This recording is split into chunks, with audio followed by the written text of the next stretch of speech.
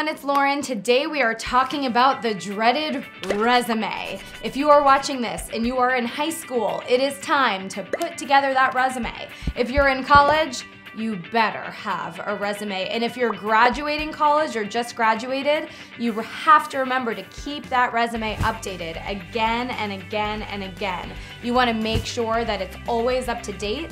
That way, if an employer asks for that resume, you always have something to send them. You don't want to delay there. If someone says, send me a resume, you want to be able to send it to them that night, okay? If anyone has heard me speak at colleges around the US, you've heard me tell my story about how I impressed my very first internship coordinator by sending over my resume the night she asked for it. And because of that, I showed I was serious and passionate about the position, and I ended up landing the interview that got me the internship. So when people ask for your resume, you're sending it right away.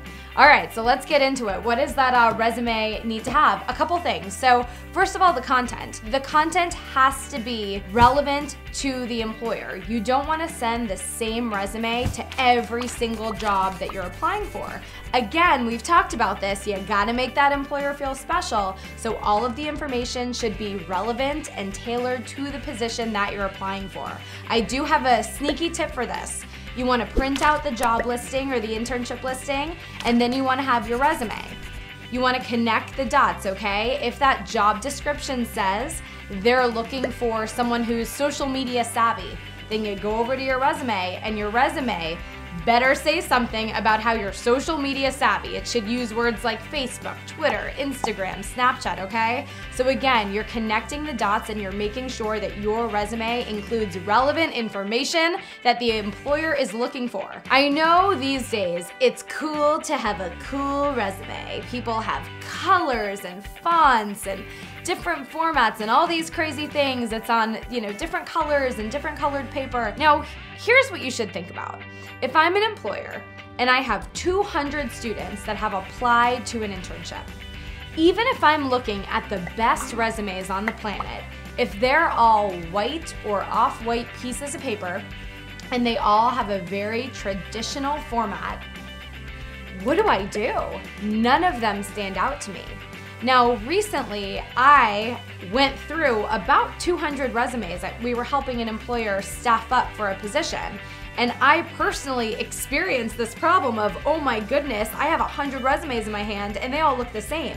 You guys, I was exhausted looking through these resumes. By the end of it, I was looking for anything that stood out. So when someone incorporated like a second color, maybe a blue with their black ink, or a red or a pink or a purple, I was like, hallelujah, this is great. Finally, something that is different.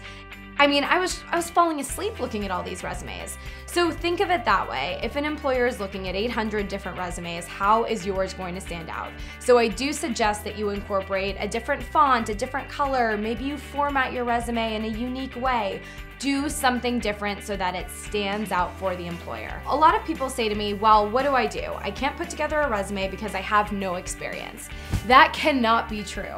If you think you have no experience, then you start going fishing, right? And then you start pulling old information. So if you don't have any relevant internship experience, what else could you do? Well, what about volunteer work? Have you done any volunteer work with your family when you were little, growing up? Is that something you can put on your resume?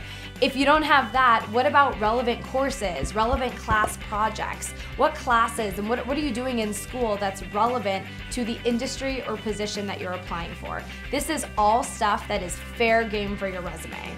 Another frequently asked question we get is, do I still put high school stuff on my resume? I would say that after your sophomore year of college, that's when the high school stuff should start to disappear. If you have one accolade or achievement that makes someone say, wow, put it on your resume. If it's that much of a wow factor, just put it on there because clearly it's gonna make you stand out. I hope that was helpful. You can always check our blog, internqueen.com. We'll make sure that we link a lot of our different resume blogs below. And of course, check out All Work No Pay. It'll pop up here.